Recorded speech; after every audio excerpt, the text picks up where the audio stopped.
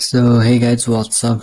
Today we have brought you a new video where if your graphics card and require an update, or if your graphics adapter may not be supported, then this video is for you.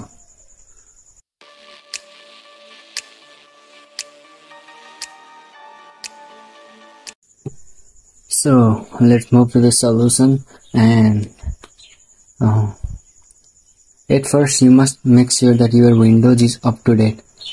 That issue might be occurred if your Windows isn't up to date, and so first of all update your Windows and try once, and even after updating the Windows it doesn't work, then let's see some ways to fix that.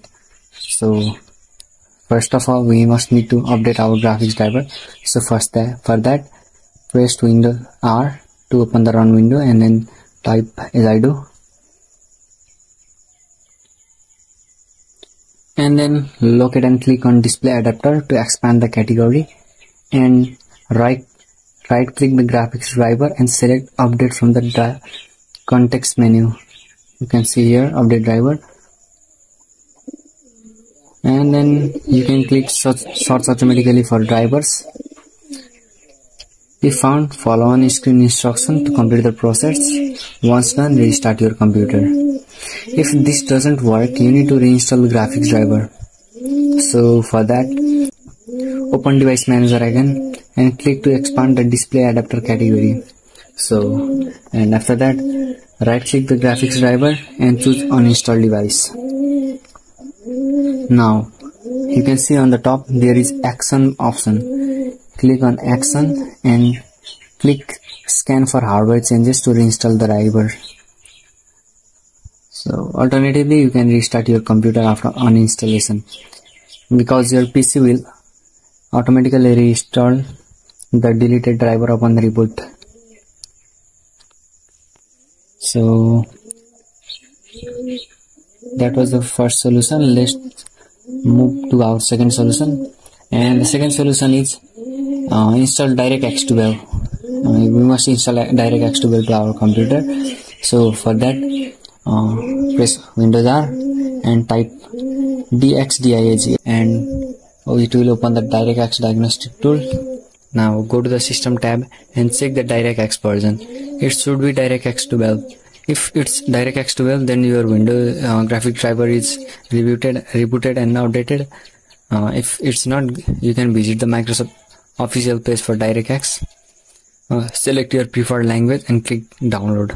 But I think on Windows 11 it will automatically install upon the reboot.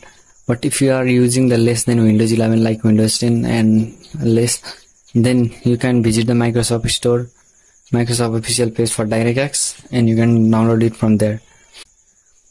Also, if you encounter DirectX error on Windows 11, consider reinstalling the latest version.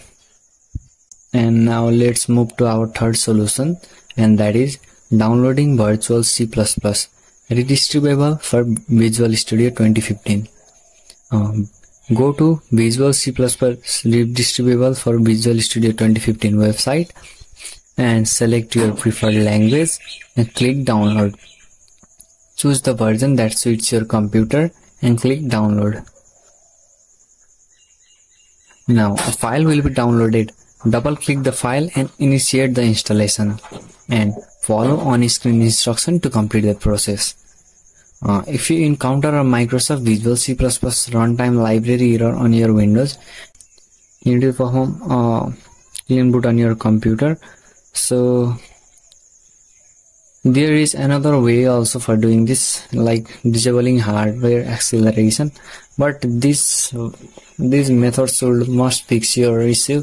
If all this doesn't fix your issue, then you'll leave a comment and we will try to make more further detailed video on that. So that's all for today. Hopefully this video helped you to solve your issue. So make sure to subscribe our channel to never miss a trustworthy video on tech. So have a good day. Bye.